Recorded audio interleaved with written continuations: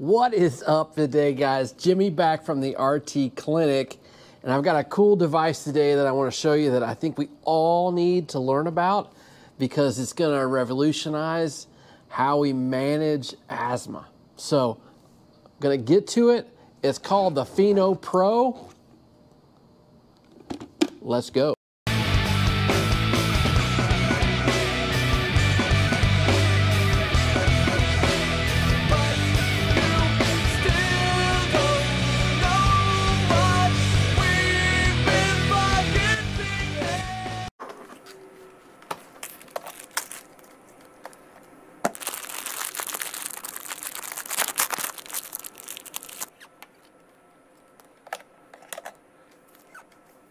What's up, everybody? We have the Pheno Pro here, and we are going to be measuring a specific type of molecule in the airway in parts per billion, and it's going to be nitric oxide, NO. This is not NO2. This is not nitrous. This is nitric.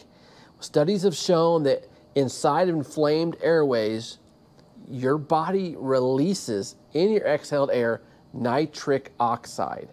Now you say, what? Why would I care about that in such a small amount? Well, this is great to use when managing asthma.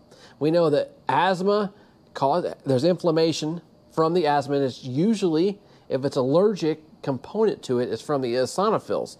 The eosinophilic reaction inside your airways releases that nitric oxide. So in the past, how do we treat it? Well, you give a bronchodilator for bronchospasm, but then you give an inhaled corticosteroid for inflammation. How much steroid do you give? Well, I don't know. We give them initial low dose. If they're not better with the low dose, they're having exacerbations still, we give them a higher dose, then a higher dose, and a higher dose. This takes the guessing game out of it. That's what this is all about. Because what we can do is do an initial number for the patient, have them do an initial test with the Niox machine, the Pheno machine. There's a couple different machines on the market that do it.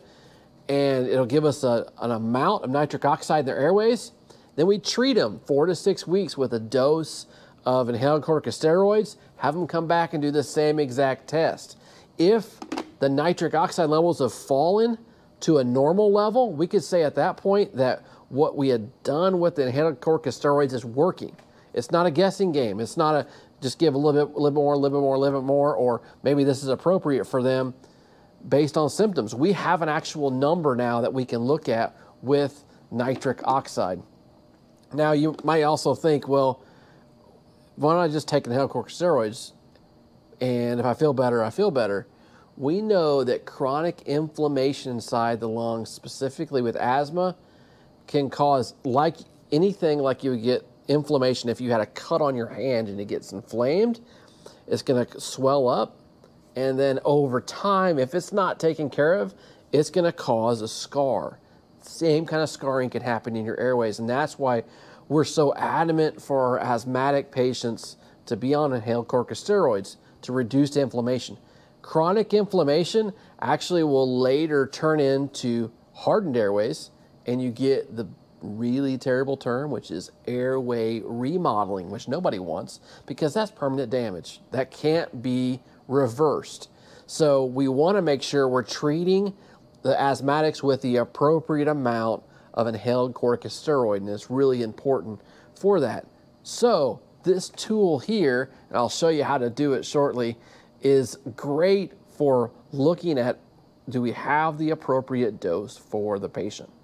Now you say, would this work for COPD or emphysema or any of those CBABE diseases that fall under COPD? And it could, because we do treat them with inhaled corticosteroids, but specifically those eosinophils are the ones that are going to release this nitric oxide.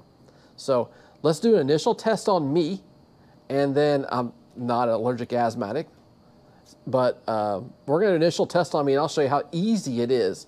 This is probably something that you may do as part of a yearly pulmonary function test, is using a device to measure exhaled nitric oxide. So it's really important, and just know it's used to help manage your inhaled corticosteroids. So I'll show you how to do it.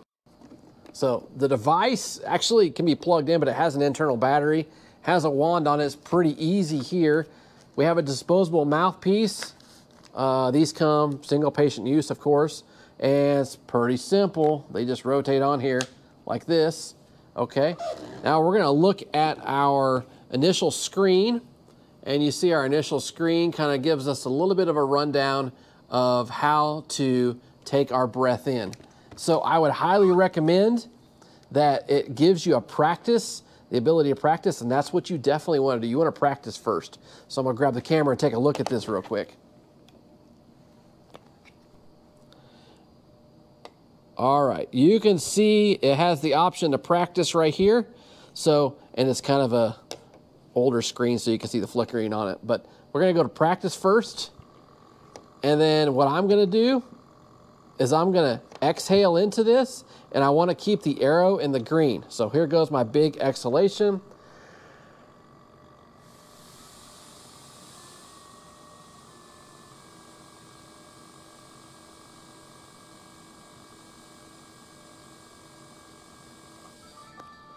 Bingo, good job. So what that shows is that I could exhale into that for 10 seconds, and it's more of a constant flow. It doesn't have to be fast or slow. It's just more of a constant pressure you're holding. And so it's pretty easy for anybody with any type of lung disease to be able to do. So let's actually do the real test on me now. We'll go to done on that, and we're gonna do the real test. So we'll start. All right, let's begin the test. And here we go, same situation.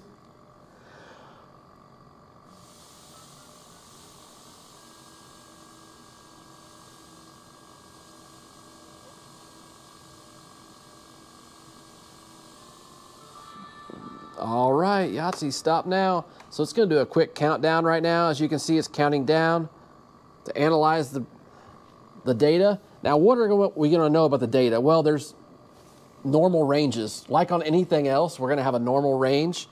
And so the great thing is the company sends you information about the normal range. So less than 25 parts per billion is considered normal. All right, less than 25 is considered normal. 25 to 50 in adults is actually considered to be kind of in a middle stage, to be cautious. There may be, have some persistent allergen exposure. Remember, any type of allergen exposure, even if you're allergic to food, this could throw it off also, so if you have that problem. But let's go and look at my test numbers. Yahtzee, that's what I'm talking about, less than 10, so my airways are all good. And so other things that could also throw it off, it could be a multitude of different things, but they're all gonna be related to any kind of allergic reaction. So the next number you look at is gonna be, so we had less than 25, then we have 25 to 50. Greater than 50 is there's eosinophilic action inside the airways. So you've got some issues in your airways, and you would benefit from an inhaled corticosteroid if you're greater than 50. So how do we do that? Well, if you're not on it, you're gonna start it. Come back in 4 to 6 weeks and do it again. It should bring your levels either down to the less than 25 or even the 25 to 50 means it's managed. So you're managing it. So we all exhale nitric oxide, which is something kind of cool, which I didn't really realize until I started working with these. But there are high levels that you could exhale, which is an indicator of what your airways look like. So it's like just taking a quick view of what's going on down in the airways and allowing us to say, okay, we're gonna give you this med and then we're gonna see this improvement, which is really cool in medicine because sometimes we shotgun things, right? We give people a lot of things and say, how does it feel? And so much time from now. The cool thing about measuring exhaled nitric oxide is we can actually see, is this working appropriately? If you're up to the max dose of inhaled corticosteroids and it hasn't gone down, maybe we need to look at something else.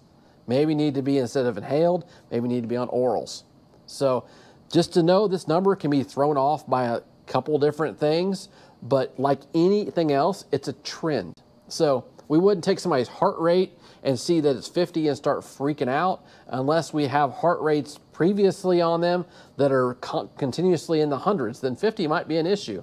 You need to have serial data on somebody to make sure that you're making accurate